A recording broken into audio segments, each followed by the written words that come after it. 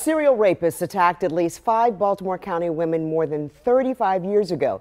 And tonight, police say that they've made an arrest. Today, they charged 70-year-old James Shipe Sr. Police say he attacked the woman between 1978 and 1986. They say that they were able to arrest him because GBMC has been preserving evidence from sexual assault survivors since the 1970s.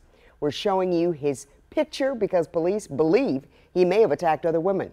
If he looks familiar to you and he attacked you or someone you know, please contact Baltimore County Police. That number on your screen, 410-307-2020.